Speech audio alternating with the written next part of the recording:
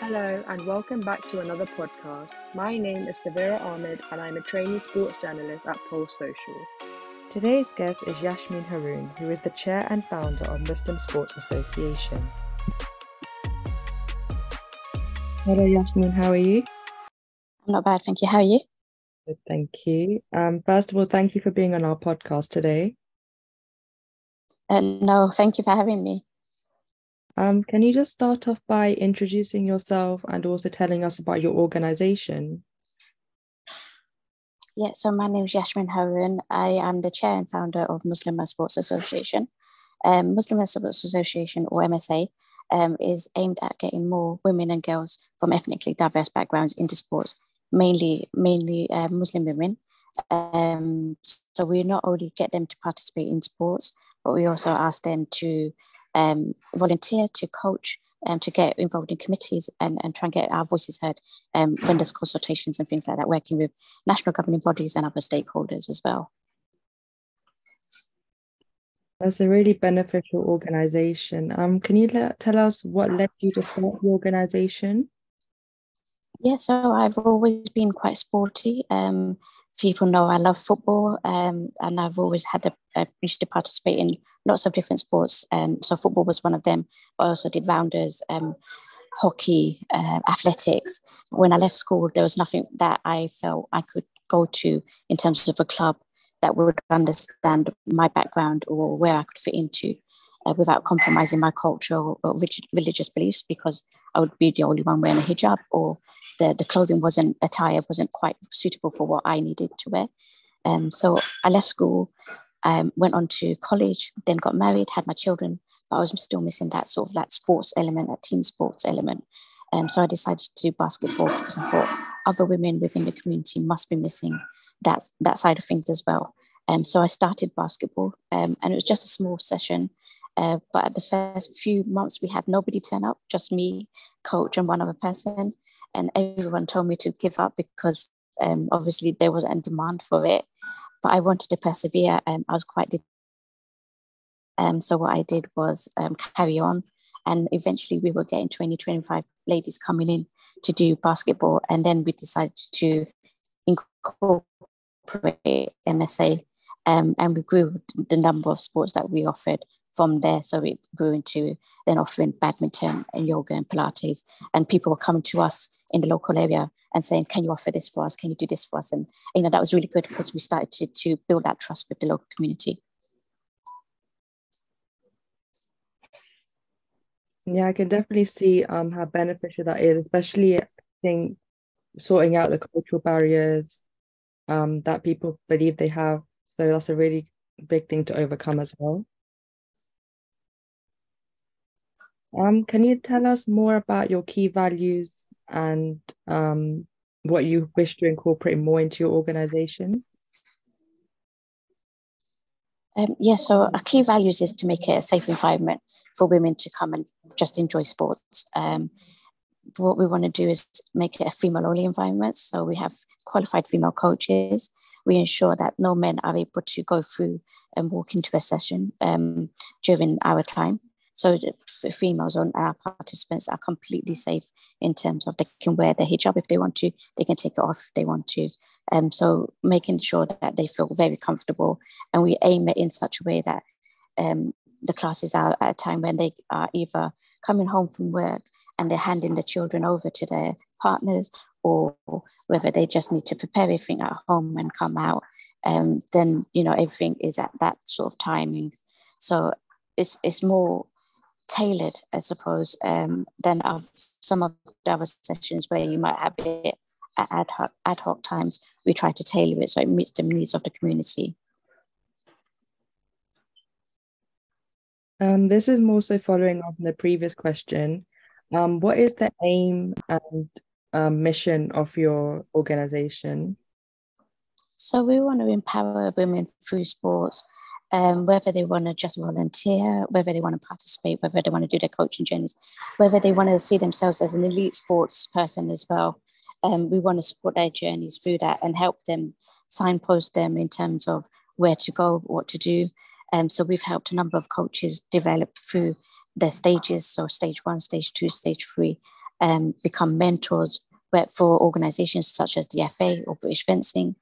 So we want to help them and support their journeys by removing those barriers, speaking to national governing bodies about their policies, their strategies, trying to engage with us and speak to us directly rather than make assumptions, and make decisions on our behalf without directly discussing it with us, with the community, with Muslim women. So that's what we want to do, is try and start those dialogues with national governing bodies, and myself and the trustees have been quite successful in doing so, because we sit on a number of boards. So I'm at the FA, I'm also on the London FA board and the British Fencing as a non-executive director. So having those conversations and removing the sort of stereotypes that or assumptions people may have about the Muslim community is really helpful. It means that we get our voices heard, and strategies and policies can be built around that as well. So we want to see the pathways into sports being a much easier one than what I would have had at my generation. We didn't see sports as a future possibility. I had to stop at the age of 16 because I didn't see a future in sports, but I could have been an athlete, I could have been a footballer, had someone helped me and supported me, and if the options were viable for me. And I don't want that next generation or the generation after that to miss out on those sort of opportunities. Sports should be a way of life, a part of life, and there shouldn't be any barriers into that. Of course, I 100% agree. I don't believe barriers should stop anyone. Can you tell us about the research that you have recently done about the barriers for Muslim women in sports? So we identified a high number of ladies or women and girls that wanted to participate in sports, but they didn't have the right environment to go into. So there's not a lack of women wanting to do sports, it's a lack of safe environments on offer for them. So the local facilities, the local activities that are currently on offer don't suit or meet the cultural needs or religious needs of the community that they serve. There's also a higher standard of women, whereas we're often shown as being deprived or a deprivation area, socio-economically deprived areas, vulnerable. That's not the case. They're highly educated, working very professional companies and backgrounds. And I think that stigma of women, Muslim women especially, being meek, vulnerable women has to change. That stereotype has to change. That narrative has to change. And I think the research demonstrated that there is a demand for sports, and it's not about integration. It's about providing a safe environment. And we have to go into those nuances about what is a safe environment for Muslim women, because each culture and ethnicity within Muslim communities also have a different need as well. So breaking down those barriers as well and understanding the community needs within the Muslim community is essential to get more women into sports. Of course, that is very valuable research and data to consider. What would you say has been your greatest success since starting your organization? I think when I first started it, it wasn't something I intended to do. All I wanted to do was get back into sports, and basketball was one option.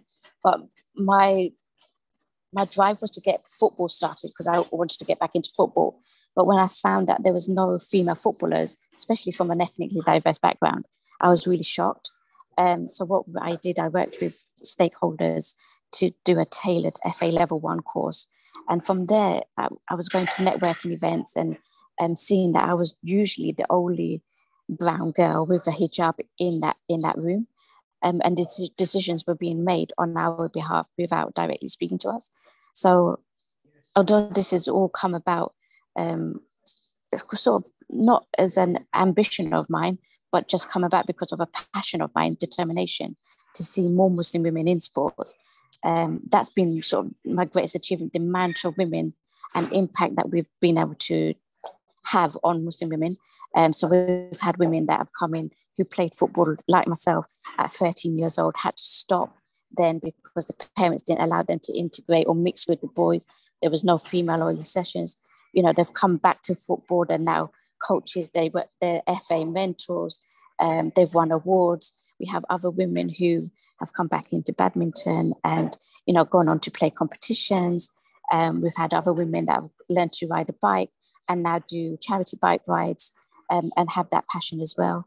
So, there's so much impact that we have, not just physically, but on their mental well-being as well.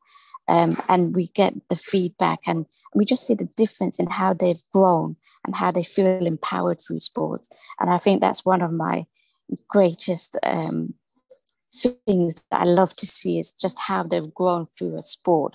And then they start with one sport, they then do two sports, they then do three sports. And that's really good to see that they're getting that support from home as well. It's not just them sneaking out or leaving the family or anything like that. They actually get that support and they're being role models now for their family as well. Sports becomes an essential part of their everyday life as a family too. Of course, and that's something really to be proud of. What do you hope will change for women in sports within the next 5 years? I think more women are getting more into sports, and it's not just a gym. They're actually getting into team sports. They want to be part of something that is competitive. They understand that if they want to make a change, they have to do it for themselves and not wait for national governing bodies or stakeholders to do that for them. So we've seen since MSA started, a number of organizations come about and starting things for themselves. So we've seen a new badminton group start locally. We've seen netball groups start locally. We've seen people do start to deliver Pilates classes and yoga classes. And that's really good. I hope MSA have inspired them to do that. And they've shown that, Muslim women do want to engage in sports if the right environment is provided for. And I think in the next 5 years, I hope the data that Sport England provide, they do a survey each year, every so often, that shows that South Asian women have the highest levels of inactivity rates. I hope that shifts into a positive way and shows that there's a decline in that, in terms of more women from the South Asian background are doing sports. And they listen as well, that sports has to be taken to the community sometimes, rather than just putting on the sport and expecting people to come to them. So the sports have to be adapted to meet the community needs as well. And why do you think it's important for women to understand that it is important for them to take part and play competitive sport? I think for myself, the amount of skills that I've learned through sports, I mean, you fall down, you get back up, the competitiveness of it, the winning of it, the thrill that you get when you win or you score a goal is second to none. You also learn about leadership role, you learn about organization skills, you learn about timekeeping skills, team working. All of these are transferable skills into employment. So all of these skills are really, really important, but it's not just physical benefit, it's the mental health benefit as well. When you do exercise, when you have that sisterhood with other Muslim sisters doing the same thing, having the same goal, you feel part of something, and that's really important. So our sports actually is becoming secondary to the sisterhood that we provide. So people come because they want to see their friend, they want to have a chat on the sidelines, as well as doing the sports. They'll have a 5-minute break, catch up with everyone, and then they'll go out for coffee and have lunches. They've made new friendships that are lasting a lifetime now. So it's more than just a sports club for MSA. It's become a holistic organization, and people have made genuine friends through MSA, and that's really been good to see as well. Of course, that's majorly important. What advice would you give to women to encourage them to take part in sports today? I think we have to make time for ourselves. So as Muslim women, we always put ourselves last on the list. Everyone else comes first, whether it's our parents, whether it's our partners, whether it's our families and children. We always come last on the list. It's really important that we take 1 or 2 hours a week to just concentrate on our own health and focus on our own selves as well. And doing a sport is a good way of doing that. You get physically active, but you also have the mental health benefits as well. and you could try a variety of different sports. You might not like one sport, so that doesn't mean that all sports are not for you. Try a variety of different sports, and you'll find the right one for you, and then stick to it. So take a friend with you as well, try it for a few weeks, and you'll get the bug for it eventually. And because a lot of our participants first were really nervous about coming to try one of our sessions, but once they kept coming and you made friends as well, they really, it's become part of their life now. So try lots of different sports before you find the one that you really, really like.